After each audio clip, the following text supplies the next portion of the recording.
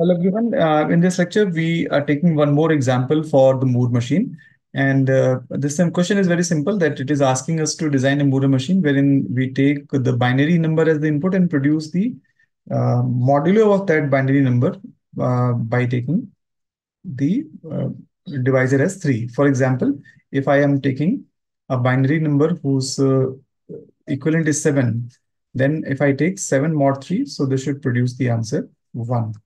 Similarly, if I take the 11 as a binary number, then the 11 mod 3, 2 should come as the output. So this kind of the question has already been solved by us in the DFA. So we will take that instinct only to solve this kind of the problem. So since modulo 3 is considered, then the number of states in the DFA will be 3. So what I hope you remember that let's say I'm designing the DFA. There will be 3 states where A will be the start state and A will be the final state.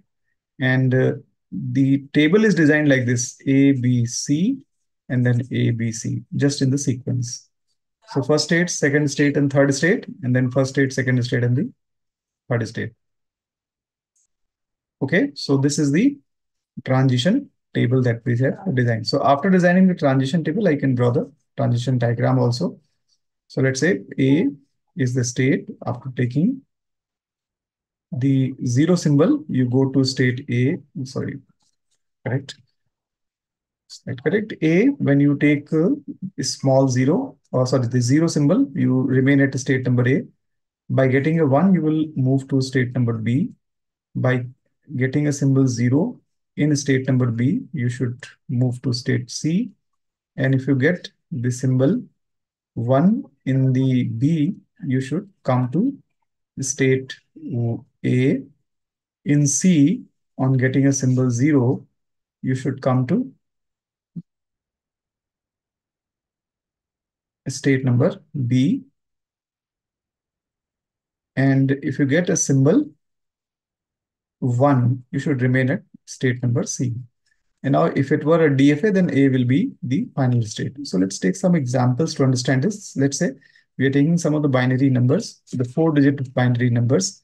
For example, 0, 0, 0, 0, 0, 0, 0, 1, 0, 0, 1, 0, 0, 0, 1, 1, 0, 1, 0, 0, 0, 1, 0, 1, 0, 1, 1, 0, 0, 1, 1, 1, 1, 0, 0, 0, 1, 0, 0, 1, and then 1, 0, 1, 0, and 1, 0, 1, 1.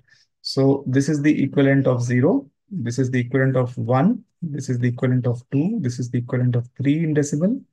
Similarly, 4, 5, 6, 7, 8, 9, and 10. And this one is the 11. So let us take 0. So 0 is the number which is divisible by 3. So the answer should be 0. In your case, 1 mod 3 will be 1.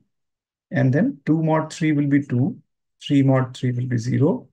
4 mod 3 will be 1. 5 mod 3 will be 2. 6 mod 3 will be 0. 7 mod 3 will be 1. 8 mod 3 will be 2. And 9 mod 3 will be 0. 10 mod 3 will be 1. And 11 mod 3 will be 2. So I take randomly anyone, then let's see if this produces the correct output. Let's say I'm taking this 0, 0, 1, 1. So 0, 0, 1, 1. I should remain at state number A. I'm thinking of that A is actually giving us the output 0, means number modulo 3 is 0. Similarly, if number modulus 3 is giving us 1, I should remain at state number B. And if number modulo 3 is giving us 2, then I should remain at state number 2. This is my instinct, and let's see if this instinct is correct. So 0, 0, 1, 1 is the equivalent of 3. I should remain at state number A. So when I am at state number A, by getting A, I should remain at state A. By getting another A, I should remain at state A. By getting 1, I should go to state B. And by getting again 1, I will come back to state number A. So that means A state is representing the remainder with 3. Modulus 3 is 0. So remainder comes 0. So output associated with the state number A is 0. Let's test it for the number that gives us the output 1.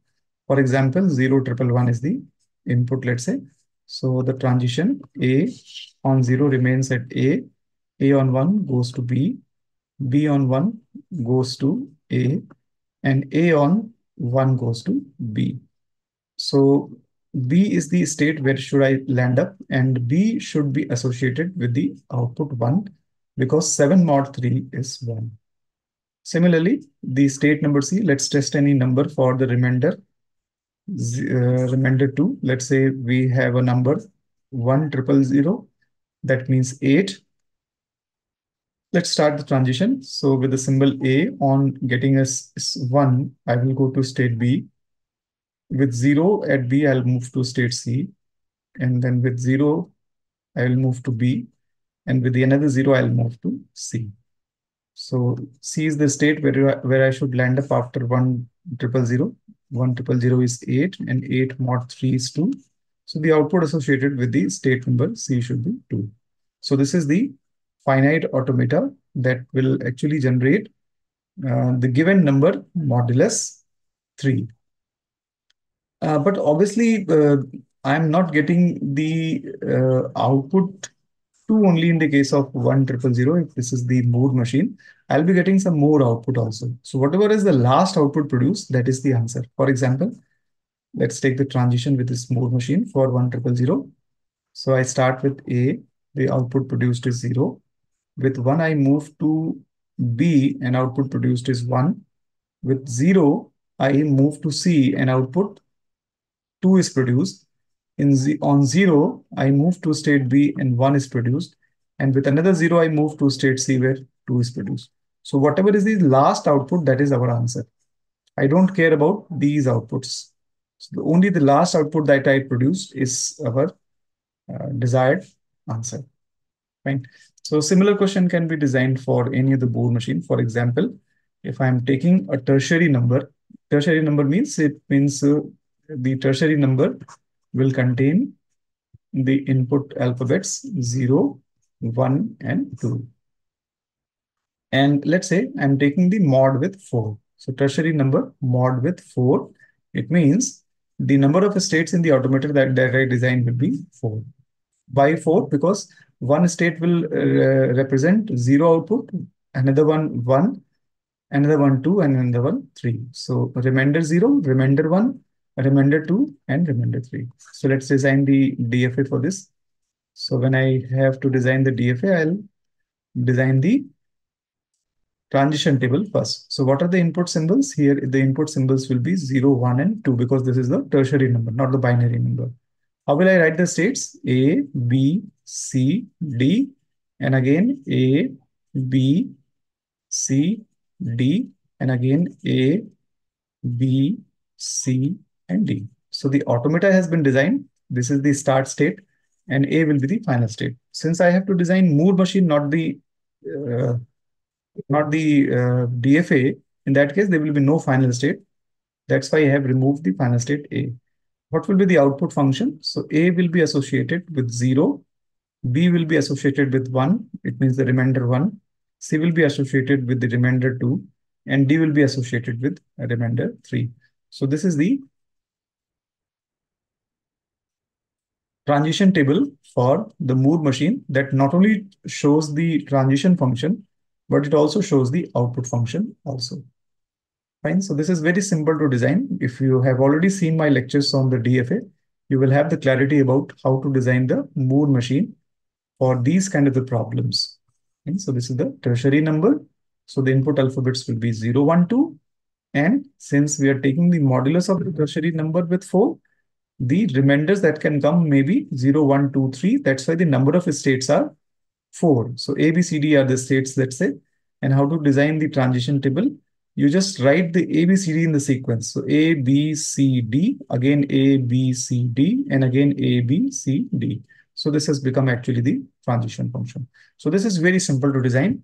And similar questions will be taken in this subsequent lectures for the Moore machine. Thanks for watching this video.